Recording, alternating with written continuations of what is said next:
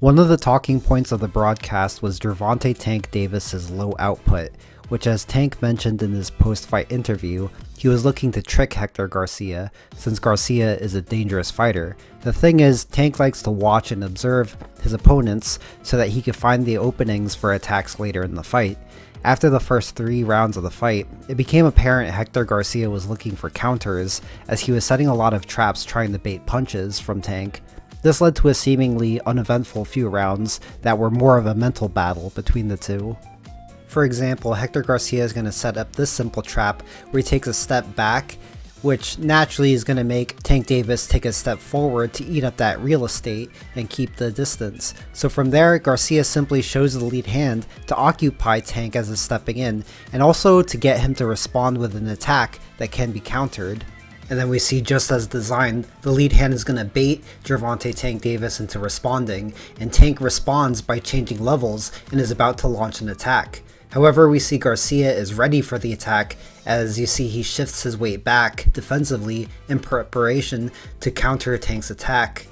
And Tank's attack is a signature technique of his that I like to call a misdirection 1-2, where he shoots the jab low and the straight left high. As you can see, Garcia counters this by catching the jab, then splitting the straight left with his own straight left, otherwise known as slipping to the outside of the punch while simultaneously throwing his straight. It's possible Garcia trained for this because, like I said, this is a signature trick of Tank Davis's, and the level change might have been Garcia's cue.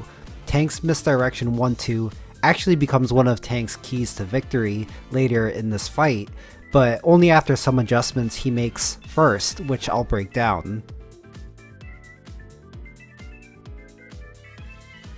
But first, the message from today's sponsor, Boxing Showtimes. If you're a boxing fan and never want to miss a fight, Boxing Showtimes is the only app you'll need. This app has a full boxing schedule that will show you where to buy tickets, keep you up to date with boxing news, give you reminders on upcoming fights, and so much more. My favorite feature of Boxing Showtimes is the interactive map that allows you to see what places are showing the fights closest to you. Use my link in the description to download for free, and once again, thank you, Boxing Showtimes. Realizing that Garcia is looking for counters by setting traps, Tank Davis begins to ramp up the pressure and come forward more to make the counterpuncher uncomfortable. You see Garcia is probing with that lead hand, trying to get Davis to react in some way that he could counter. He even feints with the left hand, and still nothing from Davis for him to counter. The point is, as Tank gets more comfortable stepping into range, he begins to do so stepping with his rear foot first, then his lead foot, which is the opposite of what conventional boxing teaches you to do. Typically, you're taught to step forward with your lead foot first, but by breaking the rules with this advanced trick, stepping the rear foot first, it allows you to step your lead foot further while allowing you to keep your head and body back to be able to see a punch coming. Long story short, Tank steps his lead foot into punching range to put the pressure on Garcia. And so we see Garcia responds to the pressure by stepping back because he doesn't like it. And you see this pressure works because the distance between two fighters is determined by their lead foot. Garcia knew that Tank was in range because Tank simply stepped his lead foot into range, and so he got uncomfortable and stepped back, giving up distance. And so the point of increasing the pressure is that eventually the counterpuncher Garcia will initiate first to stop the pressure. And this is what Tank wants because it provides Tank with counterpunching opportunities, and it also can bait Garcia into exchanges which favor him. We see Garcia leads with a hook, but as I said, since Tank stepped his lead foot into punching range while keeping his head and body back, he was able to see and avoid the hook. It pushes Tank back a little bit, but immediately he's back in Garcia's face again, forcing another punch.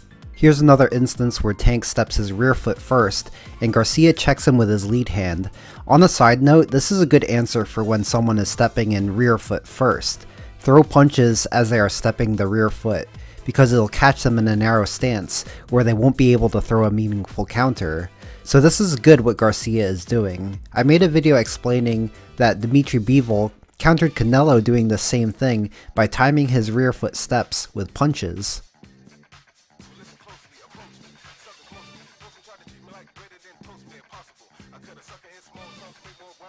except Garcia doesn't commit to a punch to stop the pressure. So again, you see Tank step with the rear foot first, and then again, Garcia shows the lead hand timing that step, but he doesn't really commit to a punch to stop Tank's pressure.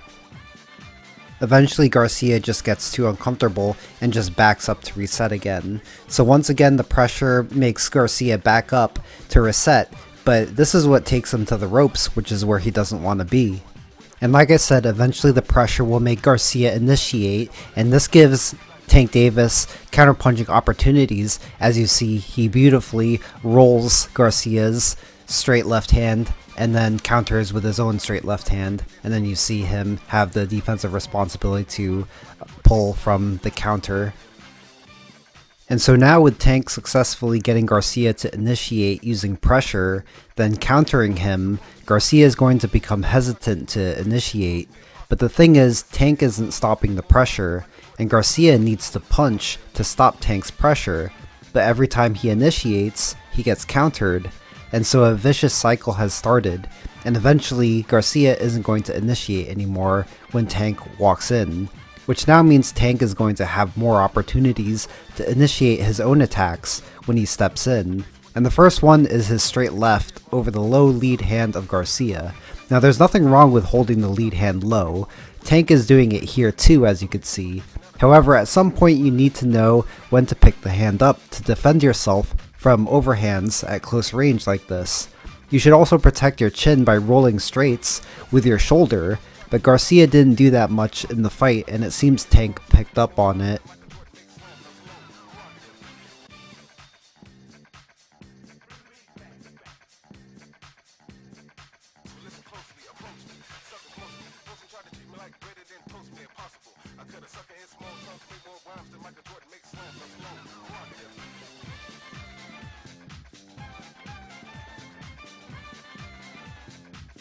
And so at the beginning of the video I mentioned how Garcia was prepared for Tank Davis's misdirection 1-2.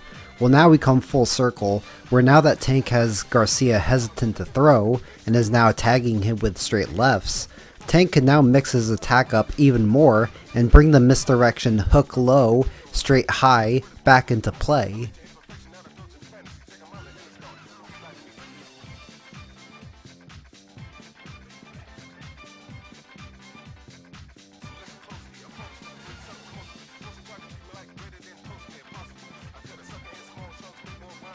And that's going to do it for this one. I thought Hector Garcia did pretty well up to that point. He was boxing well and counterpunching well, but Tank just proved to be too much for him once he put the pressure on.